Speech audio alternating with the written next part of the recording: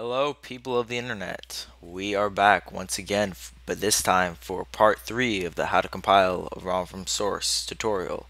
Today we'll be installing the dependencies and the repo client that you'll need to sync up with all those sources and get ready to start compiling ROMs yourself. So the first thing we'll need to do, actually the first thing I'll need to do is look at my show notes. So here we go.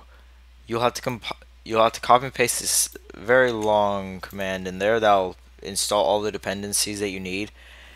This part, I'm not sure if I included every single one you need because I likely have forgotten about some. So if it says something's missing, just post it in the comments. I'll be able to fix it eventually.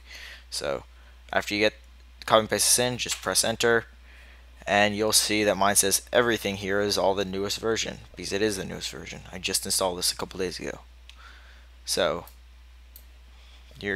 I'm good to go, but yours will probably be over around 500 megabytes of source. So that's how it is. And the next thing, just copy and paste this command. This will also not be necessary for me because I've already done it.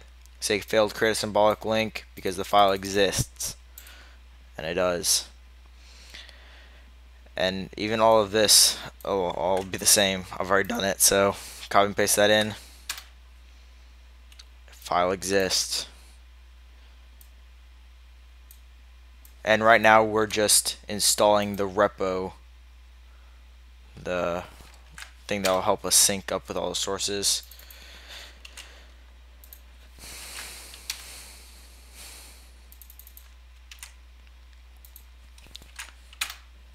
And there we have it.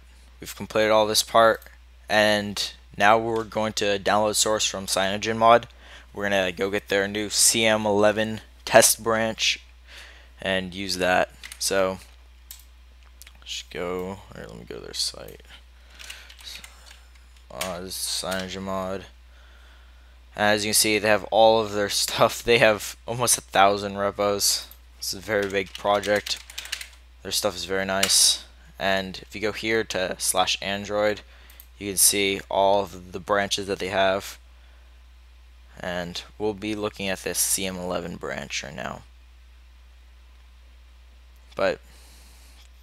And to sync up, actually first we'll have to create a folder where we're going to download all the source to.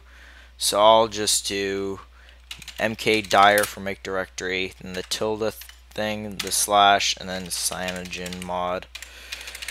I'll just put a folder called CyanogenMod at the base of my system.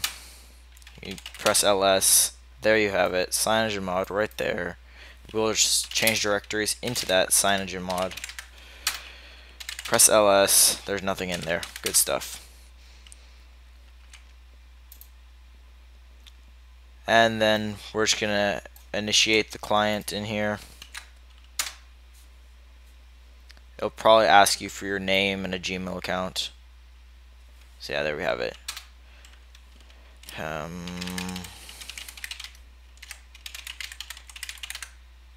Yeah, this is another email I just like to use just for this purpose.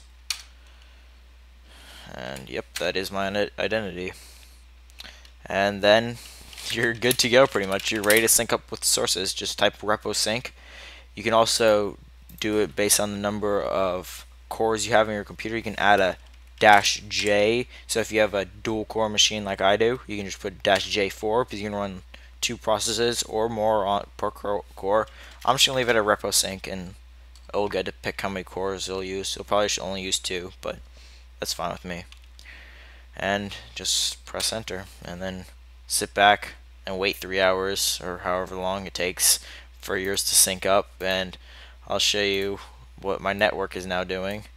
There we go. We now have down of 1.9 megabytes per second, and that's about it. So I'll see you guys next time. Take care, everybody.